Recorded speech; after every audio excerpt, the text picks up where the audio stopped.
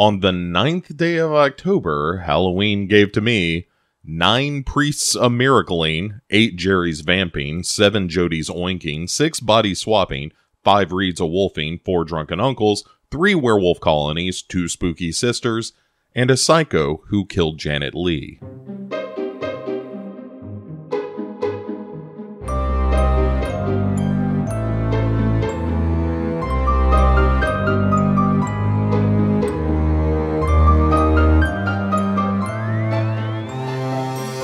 Hey everyone, welcome back to the 31 Days of Halloween. The first week is now solidly in the books, and we are up to the 9th of October, where we are going to be discussing the newest thing we're going to talk about because it just came out. Fair warning, there will be spoilers as we discuss the new Mike Flanagan joint that dropped on Netflix entitled Midnight Mass. So, if you have not yet seen Midnight Mass, I encourage you to do so. We're going to be talking about the first 3 episodes, which feels like a natural breaking point today. And then tomorrow we'll be talking about the last 4. So if you haven't seen it, as of right now, I would tell you to do so. I haven't seen the last 4 yet as I record this. I've only seen the first 3 to keep everything kind of fresh in mind. But I would recommend it. And, catch back up or skip these until you've seen it. And then back on October 11th, we will be back to doing the usual shenanigans. So, not the Shaflanagans, shenanigans. Shaflanagans, of course, the roundtable show that I did with Duncan McLeish and Jamie Sammons, all about the work of Mike Flanagan, who I'm a big fan of. I think Mike Flanagan is a terrific director. So let me say my piece about that, and then we'll talk about Midnight Mass. I think that Mike Flanagan is sort of the heir apparent to John Carpenter.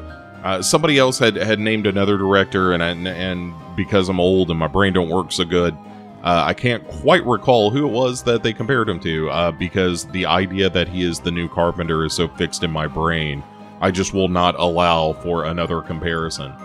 But I think he's a consistently very good to great director, has an understanding of character and horror that is very rare. In fact, I would say that the thing that separates John Carpenter from Mike Flanagan is that Mike Flanagan sort of knows how to dig into character in a way that is more Stephen King-esque.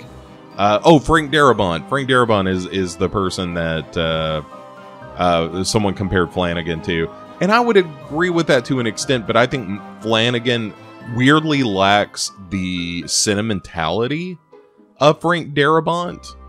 When you look at something like The Green Mile or The Shawshank Redemption or what was the one, The Majestic? Was that the Darabont film where Jim Carrey was in that one? At any rate, I feel like those are far more sentimental films than Flanagan does. I think Flanagan has more of a mean streak in him. Although you can argue that The Haunting of Hill House, which was the last big project that Flanagan directed, he definitely had plenty of hand in The Haunting of Bly Manor, which came out in 2020, and we talked about that last year in the 31 Days of Halloween. But Haunting of Hill House, as sentimental as that show got, especially towards the end, I do think that it also had a little bit of nastiness to it. And I think most of his movies are like that. I think Absentia is like that. I think, Oculus is certainly kind of mean-spirited. I think Dr. Sleep has a little bit of sentimentality to it, but that is, again, sort of the nature of adapting King. But, yeah, Flanagan's not afraid to be mean-spirited, and that's what I kind of respect about him, and that's why I think maybe Carpenter is a better comparison, even though Flanagan clearly lives in that Stephen King territory where you take an ordinary group of people, an ordinary family, an ordinary person, and then you whipple the supernatural on them, and that's the catalyzing factor that sort of brings people's true natures to life and so forth. And Midnight Mass is no different. Midnight Mass is an incredibly character-driven piece. As I said, we're only going to talk about the first 3 episodes, but we're going to talk in some detail about those 3 episodes. So if you don't want anything spoiled, by all means, bail now. This is your last warning. So the first 3 episodes reveal to us, the viewer, the characters in a little town, a dying fishing village called Crockett Island that is referred to as the Crock Pot by the natives. It is sort of framed around the character of Riley, who is a man who, at the beginning of the very first episode, has been involved in a car accident where he was driving drunk, gets into an accident, and his passenger is killed. And he goes to jail for a few years, and when he comes out, he returns home to Crockett Island with his family. Mother and father are sort of devout Catholics. He's got a younger brother. The father, played by Henry Thomas of Haunting of Hill House fame, and as well as E.T., I suppose, is the thing that Henry Thomas will always be known for. But yeah, Henry Thomas is a little less crazy about the idea of his son returning home after this terrible accident where, you know, his son was responsible for the loss of this young woman's life. And the mother, much more excited. Riley comes home to see an old flame of his named Erin, played by Kate Siegel, the wife/partner. I'm not sure if they're actually married. I think they're married, of Mike Flanagan. And she is the local school teacher who has returned home after the death of her mother, who was an alcoholic, we learn. And she is sort of taking up her mother's house, taking up her mother's job, and trying desperately not to be her mother, while also about to give birth to a child. Some other returning characters from Haunting of Hill House. We have Annabeth Gish as the local doctor who is caring for her mother. Her mother also is suffering from dementia, just an old woman, and it happens. And we have one of the returning actors from Haunting of Bly Manor, an actor by the name of Rahul Kohli, who plays the local sheriff. He is the only Muslim on the island, and is a little out of place because he's kind of one of the few non-white people on the island, other than there's Dolly, who's a woman of color and in a mixed race relationship with her husband, who is the mayor of the town. They have a daughter named Lisa, who is in a wheelchair. There's Sheriff Hassan is Rahul Kohli's character. His son Ali, who is trying to fit in with everyone, and then kind of rounding out the main characters are Hamish Linklater, who plays Father Paul, and is kind of the central character outside of Riley, I would say. And then you have Robert Longstreet, who plays a guy named Joe Colley. And Joe Colley is related to the daughter, Lisa, by virtue of the fact that during a drunken accident where he was shooting his gun, he accidentally shoots Lisa and paralyzes her, leaves her in a wheelchair. And so there are all these dynamics at play. Worth pointing out the character of Bev Keane, played by Samantha Sloyan, who is sort of the local busybody and may have embezzled some money from some of the locals. And so to set the stage even further, I know I'm being long-winded about the setup, but again, this is this big 7-hour story. And much like Dr. Sleep, and much like The Haunting of Hill House, and much like The Haunting of Bly Manor, this is a story about all these characters and their relationships to one another, and sort of their internal struggles and so forth. So there's a lot of stage setting in the first few episodes.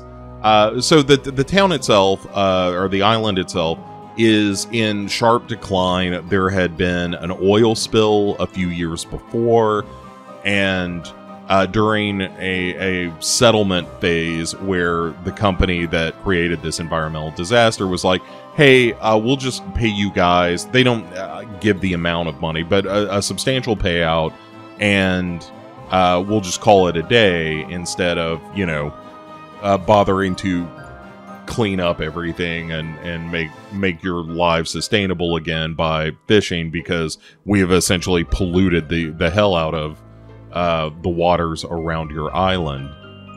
And so a lot of people took this payout, and a lot of people left the island. And so when we pick up the show, what we're seeing is the remains of that.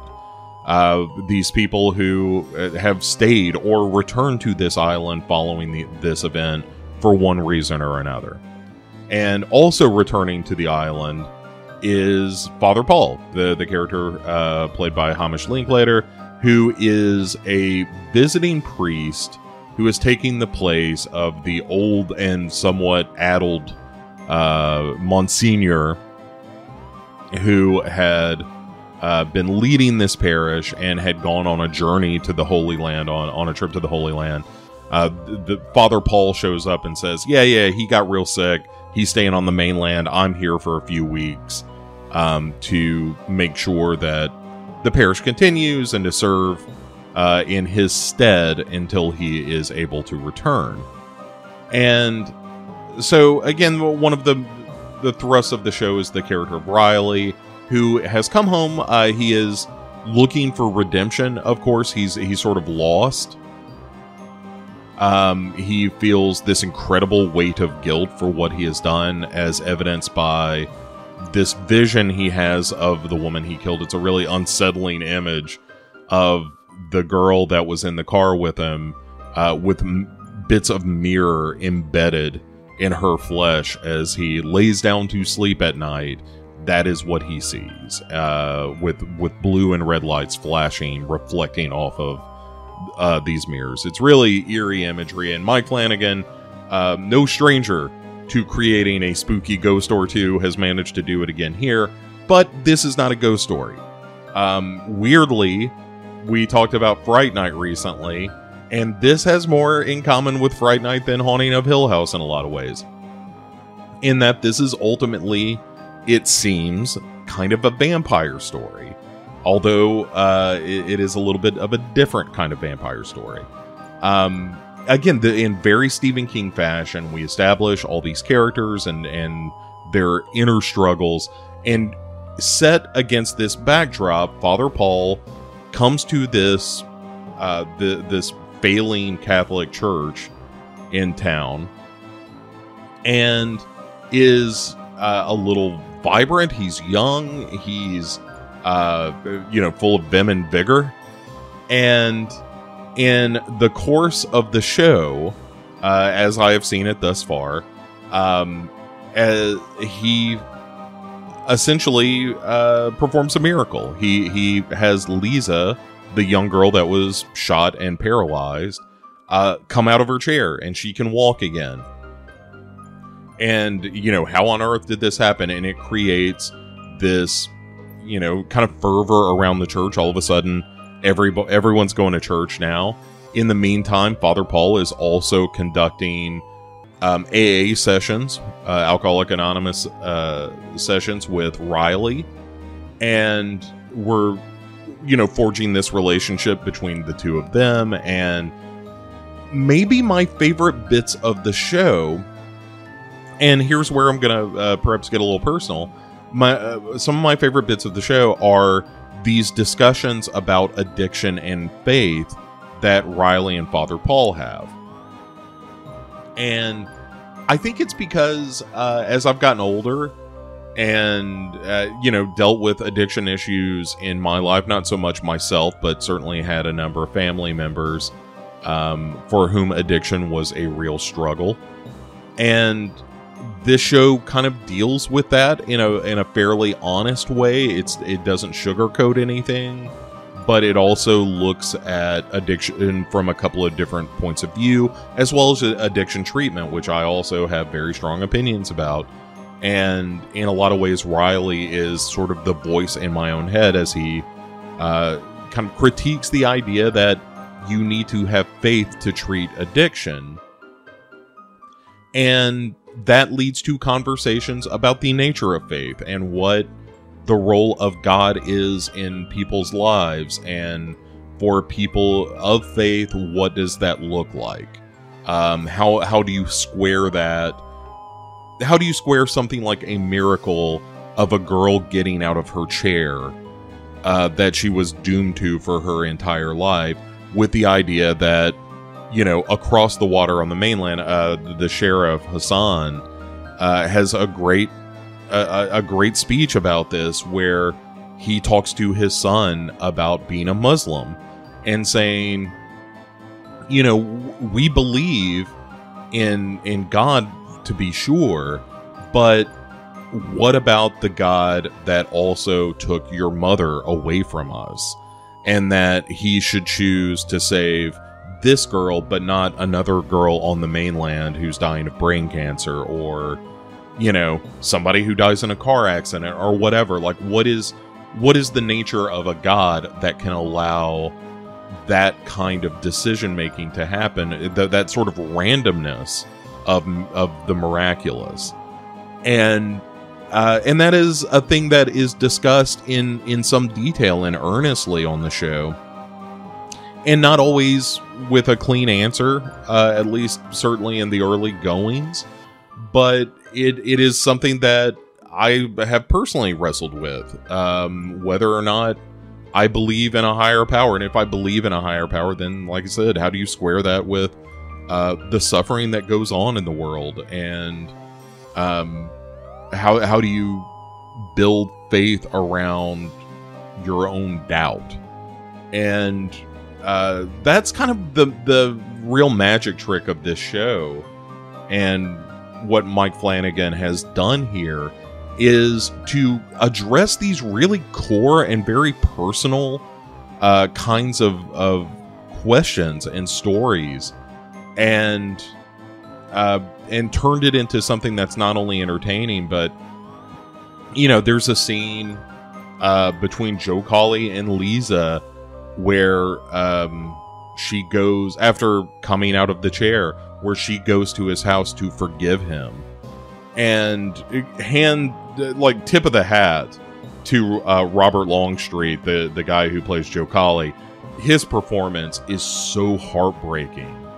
But that scene had me in tears, because it's something that you think about a lot. Like, if you've ever done anything that has wronged someone and carried that guilt with you, it doesn't have to be as extreme as something like, paralyzing a poor little girl who certainly didn't deserve it. It can be anything. It can be, like, life is random and frequently cruel. And we often do things unthinkingly that have this impact on others. And so how do you make that okay? How do you get your redemption from that? And this show addresses some of that, and the scenes where it does, like I said, are just absolutely heartbreaking and really well done and really well acted. I would say that the Bev Keane character has a little bit of Mrs. Carmody in her, as the character who witnesses the miraculous and immediately starts evangelizing and so forth. The other thing, here's the big secret of the show, and it's something that you'll sniff out pretty early on. if you're like me. And I'm glad that already in episode 3, this is why I wanted to stop at the 3rd episode and have this conversation, is at this point in the story, we have gotten the revelation of kind of what's really at work here. Not so much the miracles, although I think there's a pretty good idea of what's going on with that. But it's that Father Paul, the young man returning to Crockett Island and inspiring all these people, is in fact the Monsignor, the old man who went away. And it turns out while he was on his trip to the Holy Land, he got lost in this sandstorm, got separated from the group, wound up in this old, ruin that had been buried under the sand, and there ran afoul of what he refers to as an angel, but it's a creature that drank his blood and then fed its own blood to the Monsignor, reversing the effects of time. He woke up a young man, rejuvenated. And as the 3rd episode of the show ends, not only does he confess this to no one, but he tells us, the audience, what's going on, but he is also starting to feel some negative effects of perhaps drinking the blood of this so-called angel, who he has brought back to the island. And I presume that, what we are going to get on the back end of this season is a bit more of horror than what we got in the first 3 episodes. I mean, there's some spooky stuff here and there, and things to keep the action moving. But this has the first 3 episodes have been much more character building and world building and understanding these relationships and setting the stage for these miracles and letting us in on the dark secret of Father Paul, which is that he is not really Father Paul. And that probably, because we have seen him filling the bottles, I can't remember exactly what they're called, because it's been a long time since I was in a Catholic church. But the bottles from which the sacrament of wine is poured, filling it with his own little flask, which to me suggests that what he is doing is feeding the people of town with the blood of this angel, or his own, one or the other. Either way, blood that has been tainted. The early effects of this is that everybody in town is feeling better and getting healthier, and the little girls are getting out of their chair, but the only person who isn't taking the sacrament is Riley, who is having this crisis of faith, as well as, some other people in town who are not practicing Catholics. But it's very clear, at some point, this is gonna, everybody in this town's gonna be a vampire and coming after the people who have not been tainted. And I'm looking forward to that. I think that's gonna be really scary, and I think that's gonna be good. But I'm almost afraid that the show is going to turn its back, and I trust Mike Flanagan, so we'll see where we'll do. Tomorrow you will know the end result of my thoughts on this, but as will I. But I'm worried that we're going to lose some of the humanity and some of the difficult conversations about faith and addiction and responsibility and redemption and guilt and all the stuff that makes this story so rich to me. Not that it isn't going to be fun. I just hope, and again, in Flanagan I trust, so this is probably just a complaint about a thing that hasn't happened yet in a show that I tend to really like. So I don't know. That's my only concern, is that it's going to sacrifice humanity for horror in the back end of this show. But I absolutely adore it. I think that it is much like Dr. Sleep was, much like Haunting of Hill House was. It's like settling into a good book. It's got a lot of characters. There's a lot of texture to them. I can kind of tell you little bits about everyone. That, hey, maybe Annabeth Gish's mother had this sort of, if not an affair, certainly this relationship with the Monsignor. that you can kind of see in their interaction. There's a great moment where her mother, who's been suffering from dementia and is getting this daily communion from Father Paul, where she kind of wakes up and, is, her daughter, Annabeth Gish, thinks that she's just, out of her gourd again, is out wandering and potentially going to hurt herself. And her mother knows her and says, like, I can't believe, like, how I feel like I've been somewhere dark for a long time. And they just embrace, and it's the first time that she's able to talk to her mother, who she's been caring for, but that hasn't been really her mother.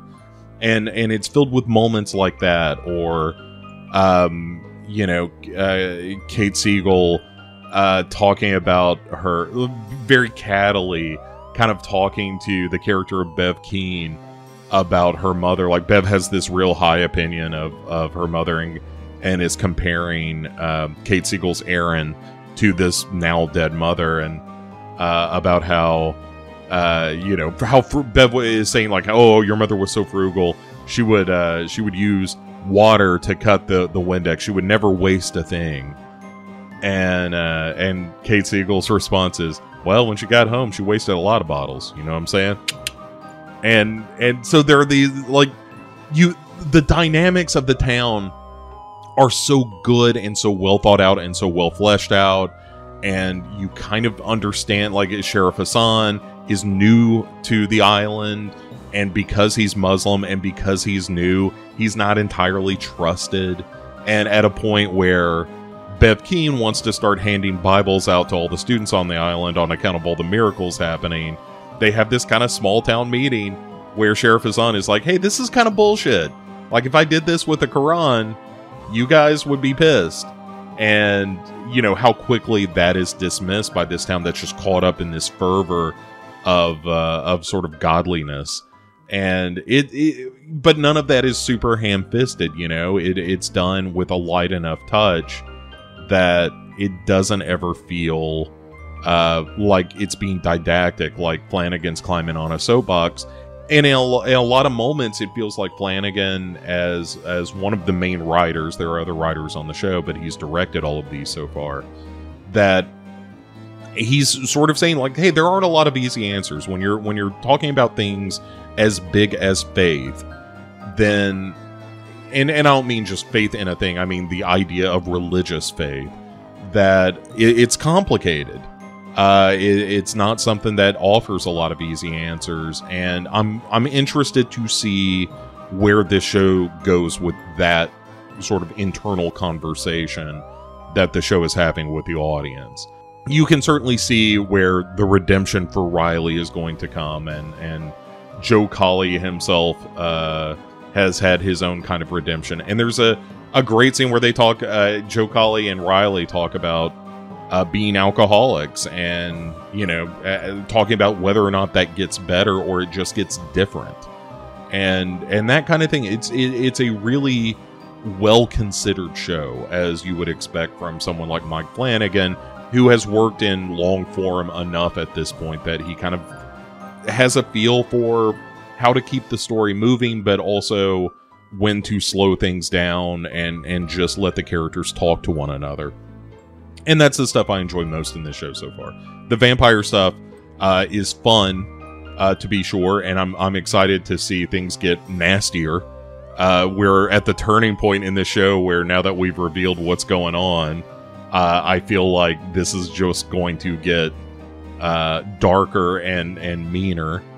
But also, I'm excited to see where all the more philosophical threads of this show, how that stuff plays out. So that is it. That is a fairly long-winded look at the first 3 episodes of Midnight Mass. But hey, tomorrow should be a little shorter, even though we're talking about more episodes. But now we've talked about all the characters. You know who they are. We know their relationships, and the setup is done. So we can just talk about the dirty business of vampiring on Crockett Island, which, now that I say it out loud, it sure might be a reference to Salem's Lot and Larry Crockett, There is definitely some Salem's Lot in this, where you're taking a small town and inserting a vampire and potentially a vampire plague. That's really what I expect to see happening, is all these people who are taking this tainted communion